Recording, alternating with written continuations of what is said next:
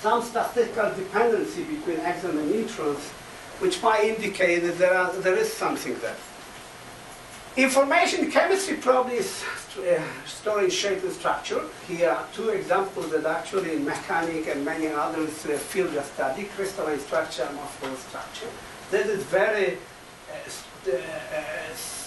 easy to describe. It has low entropy.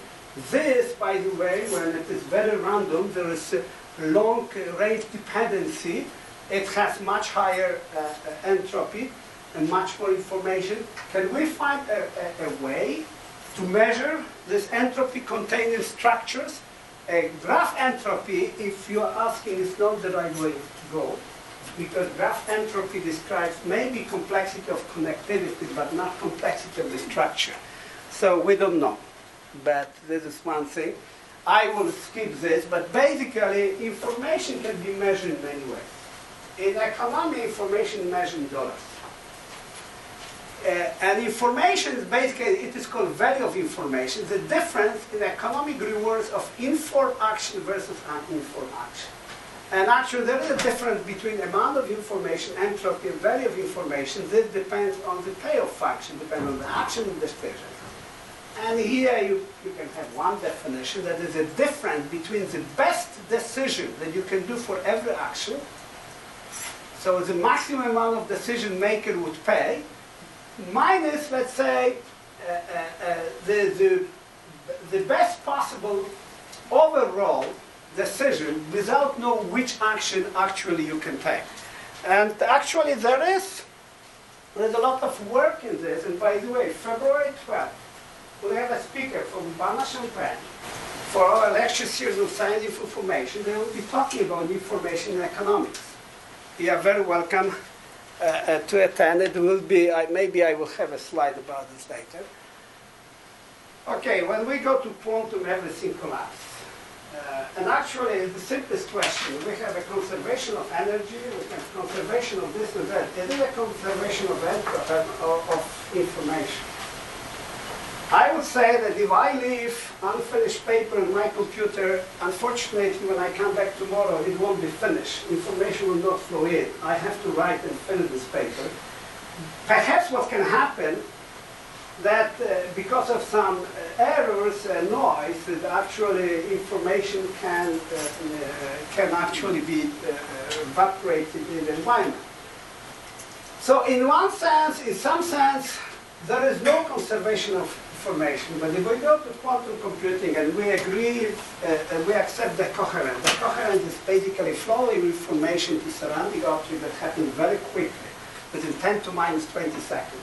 Then actually some physicists believe that information is conserved. We don't know. It's a basic question that we don't know. So there are today challenges. Definitely we need to understand structure, organization, and metrics for information there. We need time, space, and control, because we need it for wireless computing, biological application, and so on. When you go from microscopic where Shannon postulate do not have, actually Shannon define entropy through 3 postulates. And the third postulate does not work in quantum world. But in massive data, these two things are very important. First of all, the rate at which information is sifted is much bigger than we can handle. And actually, information, the massiveness of data is the overhead and noise. We have to define a new model of noise in order to understand it. In many aspects, rational and non-cooperative behavior will be important and will have impact of all of this. I think this is one of the last transparent. So it looks like studying information is fun, is important, and we don't know too much. We have a very good, wonderful, rigorous Shannon information that makes wonders and a lot of contributions, good contribution in information theory. But I think we need to go to science of information, which will look at this in much broader sense. And maybe one suggestion is that maybe we should try to start something like Information Science Institute. Some of you probably got email from me inviting you to just to join this initiative, and we'll probably meet in February and try to see what to do. We might go and try to have some center with some other universities. Okay, lecture series of science information. I don't think it should be, maybe it will work. Let me see if it will work. Okay, probably not. Block. Okay, hello. So okay. Here it is. Wonderful. So, last year we have 3 talks: information theories, computer science, and physics. Starting this spring, we'll continue it. Nicolas Janel is an economist from Urbana-Champaign, and he will call about contracts under asymmetric information. Andrew Barron is a very well-known information theorist, statistician in Yale.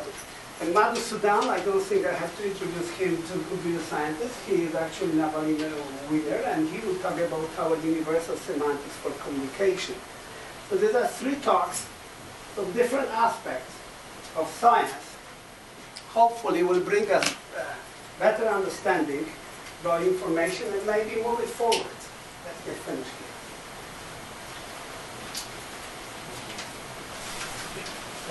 If we have one short question, let's take time to do that. And if there is a short question.